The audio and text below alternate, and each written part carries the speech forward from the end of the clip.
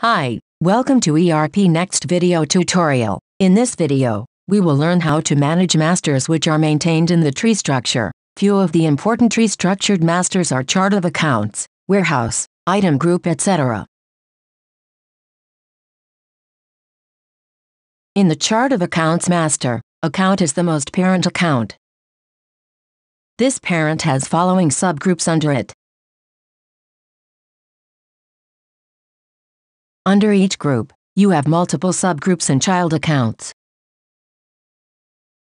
Following are the child accounts which are selected in the transactions.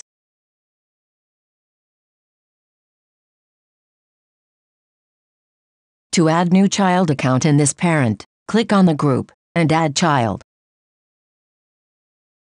Enter name of new account. Check as group if you want to add this account as a group. This is how you can create child account in the existing groups. Let's also check how to manage warehouse master.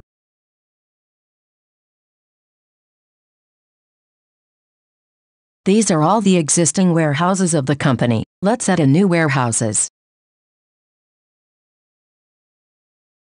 Enter warehouse name. Shop floor is a parent warehouse, hence this group will be checked for it. Let's add another group warehouse in the shop floor warehouse.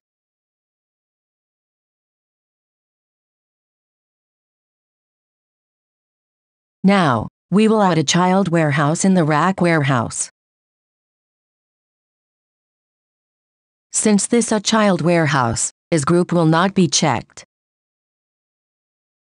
On the same lines, you can also set up other masters in ERPNext which are maintained in the tree structure, namely, chart of cost centers.